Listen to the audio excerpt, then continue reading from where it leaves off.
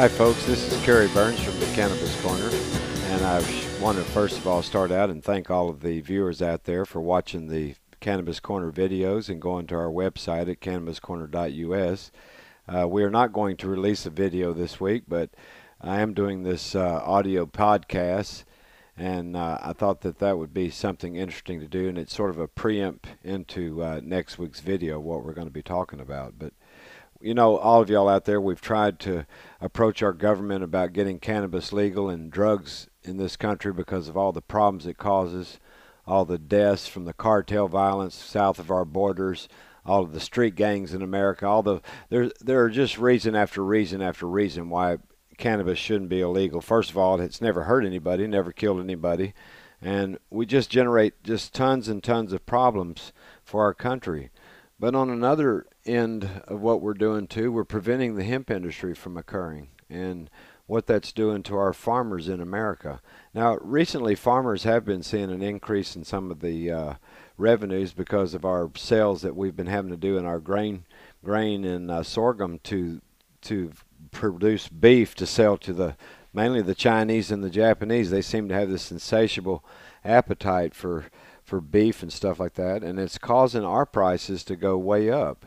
And you know, just for instance, in this country alone, we grow about 305 million acres of various various crops like corn, sorghum, oats, barley, rye, wheat, rice, soybeans, peanuts, cotton, potatoes, and different types of canolas and a whole host of other types of things other than our fruit and nut crops, which we're not going to include in this discussion tonight. But out of that 305 million acres that we harvested, we actually lost about probably 12 million acres due to just lack of poor planting and stuff. I mean, we lose most of our crops on our yields from what's planted to what we harvest. You lose anywhere from 5 to 10%. So when you take those into account and all, and corn, for example, we planted probably around 85 million acres of corn, and we harvested around 81 million. Now you get about 152 bushels of corn per acre, and this translates into about $5.40 a bushel for the farmer, which is around $700 an acre. And it's one of the upper yield when you look at things like oats that only brings about $2.40 a bushel. And the harvest also is not 152 bushels. It's more like around 50 to 60 bushels. So you can see oats probably brings him in a couple $100. But when we start to look at the hemp industry and the amount of revenue that the farmer could be generating, it's just insane that our country is going the direction it's going, and that we keep digging this deeper and deeper hole. We have no jobs out there. We're looking for some sort of spark to spark this country and all. This country uses 20 million barrels of oil fuel a day, that we export about 75% of it from foreign lands, not counting what we export here. I mean, what we produce here in our own country. If we grew in this country less acreage than what we spend on all of these food crops that I've mentioned here a minute ago, around 200 million acres, if we grew that much hemp in this country, not only would we generate all the fuel that we need from foreign oil, I mean, we could totally replace all of our foreign oil, but we would be generating, just an ungodly amount of money that we could be putting into our economy that would stay here in the United States. And hemp, these hemp strains that we're growing and all, these could be grown, if they're so worried about the THC content, at least on the hemp portion of it, we could grow the strains that have no THC, measurable THC, and nobody's going to waste their time to try to, harvest it and all that and smoke it when it doesn't have the THC in it. So, but it's just absolutely insane that we even use that as an excuse is beyond me. But when you look at the breakdown of what an acre of hemp is going to bring the farmer versus what any other crop other than tobacco. Now, tobacco is one of those crops, even though we only plant about 300,000 acres in this country each year. But the good thing about it is you get around 2,100 pounds per acre when you grow tobacco. And right now the current price for tobacco is around $1.75 to $1.80 a pound. So tobacco farmers are doing pretty good per acre. They're making around $3,500 an acre. You look down at the potato farmer, he's probably number 2 of the crops, legal crops that are grown out there. And it's only because he can harvest about 28,000 pounds of potatoes off of his acre. And for that, he gets around 8 cents a pound for it. So he's making probably $1,500 to $2,000 per acre. You can go on down through the other crops and all, and those probably are the top two. 3,500 for the tobacco, and the potato farmer, he's making around 2,000. But most of your crops like corn, they probably bring $600-700 per acre. Barley, probably about a little less, 300 or 400. Oats around there.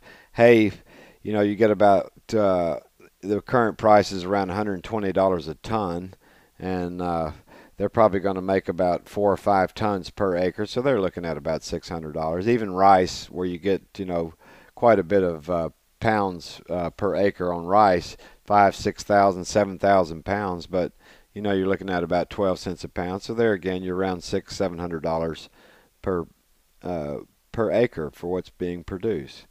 If we look at the hemp, though, strangely enough, if we get the 30 barrels of oil we're talking about, now folks, when you produce the 30 barrels of oil off of an acre of hemp, that isn't the only products you get from that.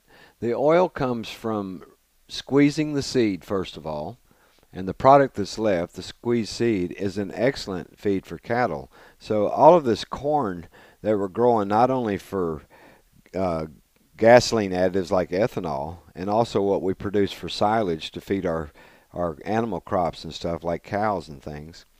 I mean, we of that 80 million acres that we harvested on the corn, 25 million of it went to produce ethanol. Okay, add that 25 million to the hemp field and see what we can produce. And when you run the numbers, it's insane. With just the 30 barrels of oil, if we just did it at half the going rate of oil right now, the farmer would be making more than the tobacco farmer makes just off of the oil. That doesn't include the 6 tons of hemp seed that's left over that can be fed to cattle in replacement for silage that's grown in this country and all. I mean, even if you just take the pounds, the price they get for pounds for silage and all, instead of this feed that you'd get from the hemp seed, which is going to be more nutritious and certainly easier to produce, certainly cheaper to produce, and so you can feed the cattle cheaper, and not only that, but it makes food prices for us cheaper. But you look at the 30 barrels of oil, we're going to say at $50 a barrel, we're going to bring in $1,500 on that acre right there just for the oil. If you take the 6 tons of seed as a feed and all that, you're looking at another $600. Hemp fiber, we're looking at a ton of hemp fiber. If we use the 1940 price when the government brought back the Hemp for Victory period and all, when it was running about 10 cents a pound, that's $200. Although the current hemp market is way higher because there's not that many people growing it around the world. It's in big demand. You take the 5,000 pounds, 2.5 tons of hemp herds, which you can produce everything from dynamite to paper to, you name it. The wholesale value of it's around $750 an acre.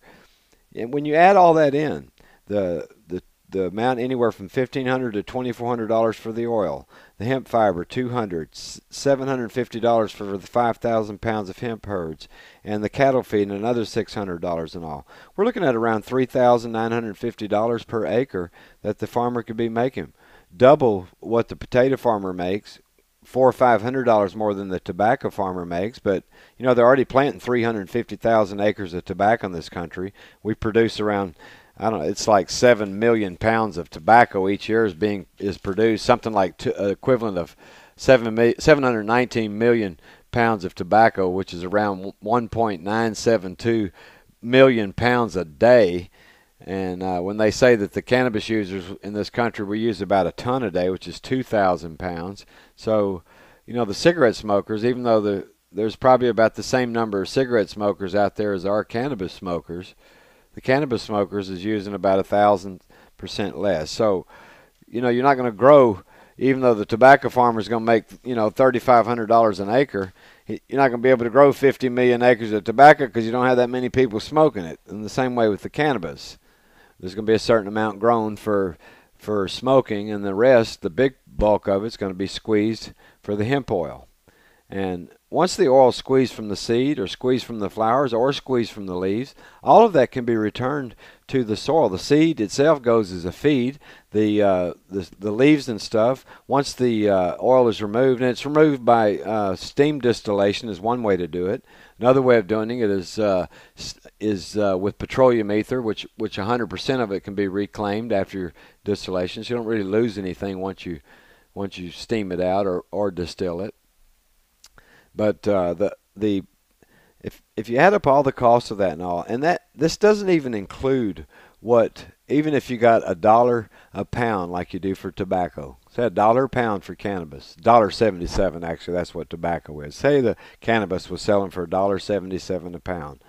There's around 6,000 pounds of cannabis produced on an acre of soil when you grow it in the style of hemp, growing it like hemp, where you're planting 40 seeds per square foot. So 6,000 pounds of hemp flowers, even at $1.77 a pound. I mean, we're talking, I'd say $1 a pound. That's $6,000.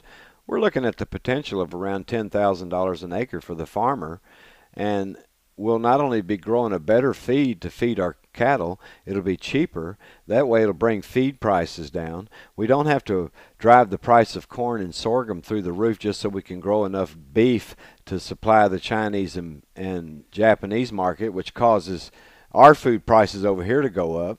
Wheat prices, things like that, they haven't been going up at this tremendous rate like you see in the store, and the food prices and stuff.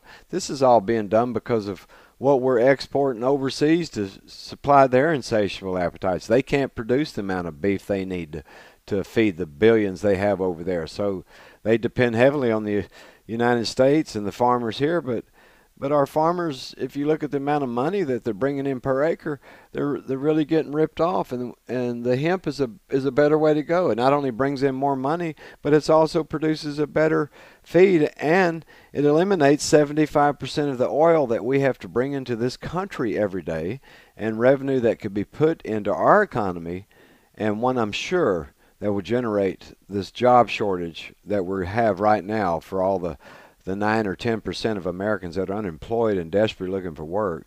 I'm sure that if we put that kind of money into our economy, which would be in the billions per day, I mean, come on, folks, 20 million barrels of oil a day at the current prices. Do you know how much money that is? That's a lot of money.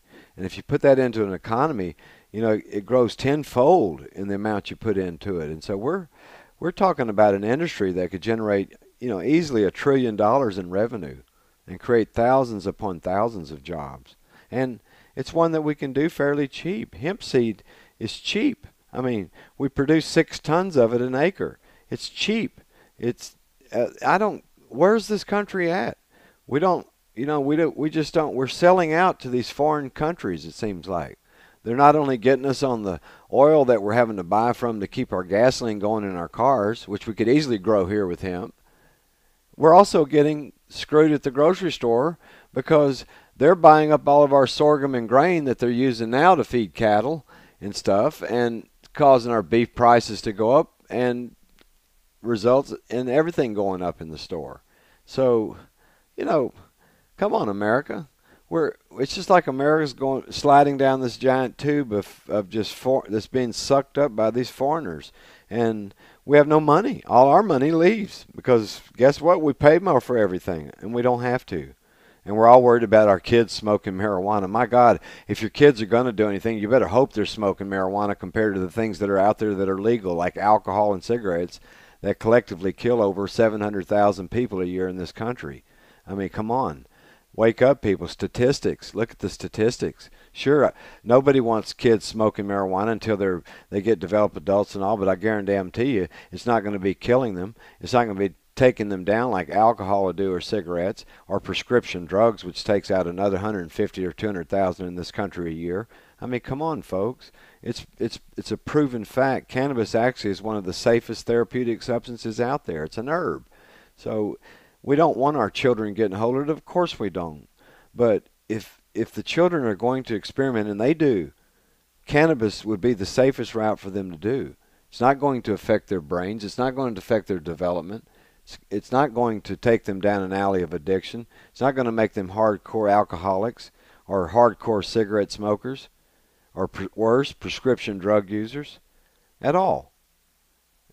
So that argument really doesn't carry much weight, particularly when you're looking at the fact that this country is desperate for an industry that we already have, one that this country was founded on. Our early founding fathers, growing hemp, using hemp products, smoking cannabis, they all did that. And there weren't any problems because nobody was creating some fictitious problem with cannabis like they did in the 30s when they outlawed hemp and the resultant making cannabis illegal in the beginning of ruining countless of millions of people's lives because they chose to use a safe herb over something more dangerous like alcohol. And the fact that we sit around and allow these laws to stay in place, we fill the jails up, and we release all these hardcore criminals out there that are nothing but more trouble on the streets, these gangs, and the gang violence, and the fact that we allow 50 to 60,000 people die south of our border just so they can bring marijuana into the United States is just absolutely insane.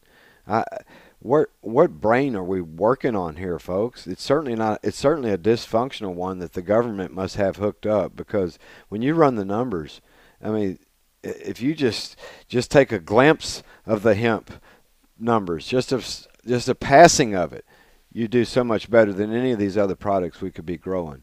And then when you look at all the problems that we breed by keeping the hemp industry down, it's just insane. And the fact what we do to society as a whole in treating people the way we do. This country is based on freedom of choice. It's a person's God-given right to use cannabis if they so choose. It's way safer than anything you have legal out there. I don't understand why anybody's ever even bothered by it. It's not like people who are smoking cannabis right now, they don't do it out in the open. They're not doing it. I mean, all these people say, oh, people smoke cannabis. Oh my God! When are you ever around it? Unless you're smoking it yourself. Most people do it in the privacy of their own homes, and they don't hurt a soul when they do it. So America, wake up! We need the hemp industry, and kids smoking marijuana is not a big enough of an excuse to not make this happen. It has nothing to do with that. This is all based on money. And the sad thing and the sad reality of it is that we're spending more money than anybody ever could possibly gain by keeping this illegal. Let's wake this country up. It's time to do it. Look for next week's video. We're going to do an in-depth study of kind of this brief synopsis of what I just talked about, but we're really going to talk about how it impacts our farmers here in America and how they could be doing so much better. And not only they could be doing so much better, but food and fuel prices could drop by half for us here in America. What would that do to the economy if we could drop our fuel price down to below $2 a gallon and our food prices about half of what we're paying right now? Don't you think people would take the extra money and go out there and buy the other products that everybody else in America is trying to sell? What would that do to our economy? To me, that's a shot in the arm to the economy.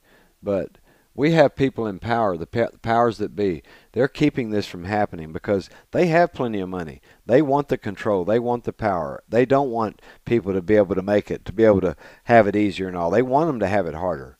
And the pharmaceuticals industry knows they're doomed if they legalize cannabis. It's going to just do away completely, if not 100%, 90 to 95% of all of the dangerous prescription drugs that are killing 200,000 people a year are going to be replaced by cannabis that kills nobody. Wake up, America. Wake up, America. Thank you very much. This is Kerry Burns from the Cannabis Corner.